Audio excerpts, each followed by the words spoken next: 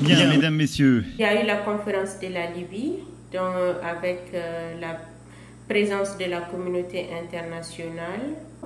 Il y avait le président Macron, il y avait Angela Merkel, la chancelière d'Allemagne, le premier ministre de l'Italie, Mario Draghi, et le premier ministre de la Libye, Abdelhamid Dbeibah. En plus d'un autre, il y avait un autre représentant du gouvernement libyen. Avec la présence du président. Donc, les élections en Libye auront lieu le 24 décembre 2021. Donc, quand on parle d'élections, il y a plusieurs élections.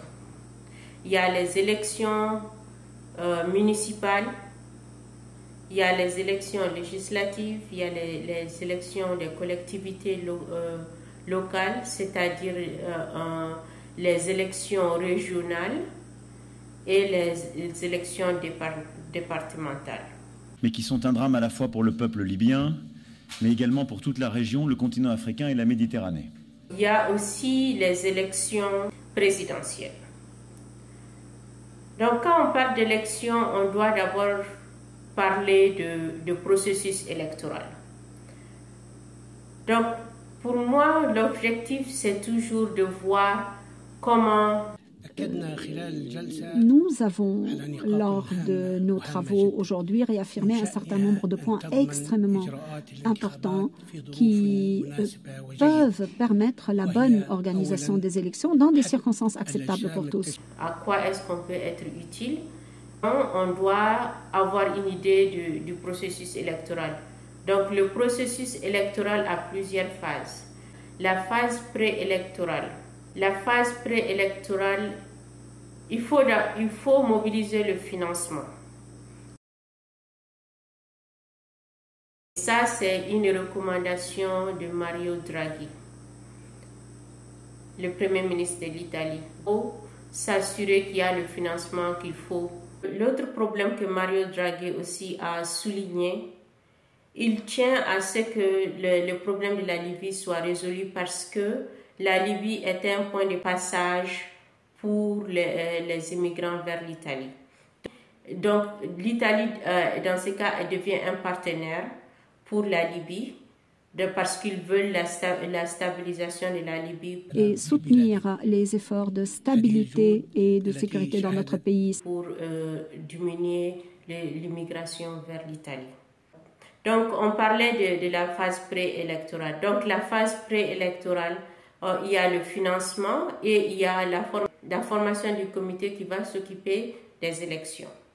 Donc internationalement, ils ont décidé de la date des élections. Les candidats à l'élection présidentielle ont commencé à s'enregistrer dans la perspective du premier tour, prévu le 24 décembre. D'un État souverain qui est la Libye. Mais les élections se passeront localement. Les candidats sont des gens qui seront des gens de la Libye. Les élections vont se passer sur le territoire libyen. Et pour cela, Angela Merkel, elle a dit, les décisions des Libyens sont pour les Libyens, mais la communauté internationale ne peut pas être indifférente à la situation des Libyens. Donc c'est pour cela qu'il y a eu la conférence de Berlin sur la Libye. Donc on parlait du processus électoral en Libye. Donc le processus électoral, on parlait de la phase préélectorale, donc le financement et la formation du comité d'organisation. Les Libyens veulent voter. Vous avez déjà 3 millions d'inscrits pour voter. Donc, il faut le recensement de la population. Et déjà, la population de la Libye, c'est 7 millions. Là, la phase préélectorale, il y a les candidatures. Les gens qui vont se présenter aux différentes élections. Donc, il y a les élections, on a parlé des différents niveaux, municipal, communal, les élections départementales, les élections sénatoriales, les élections législatives. Il y a aussi les élections au niveau des partis, des différents clans, au niveau des différentes tribus pour choisir les gens qui vont les représenter. Le désordre est inacceptable. C'est parce que tout le monde ne peut pas gagner. Donc, après cela, il y a les élections. Maintenant, quand ces candidats vont se présenter, les gens vont choisir. Et pour cela, il y aura différents bureaux de vote. Donc, ça c'est là où on a le choix. Il y a le choix de rester traditionnel, de conserver la tradition, c'est-à-dire compter les bulletins de vote un à un. Quand les gens vont voter dans chaque bureau de vote, il faut s'asseoir par terre, compter les bulletins de vote un à un. Ou on peut utiliser les appareils électroniques. C'est pas très compliqué, il y a les téléphones, il y a tout ce qu'il faut.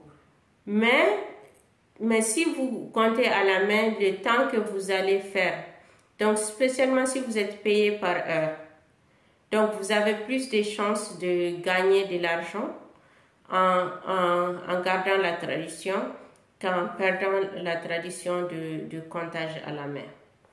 Après ça, il y a la phase post-électorale. La phase post-électorale, on va prendre tous ces bulletins-là vers un bureau central.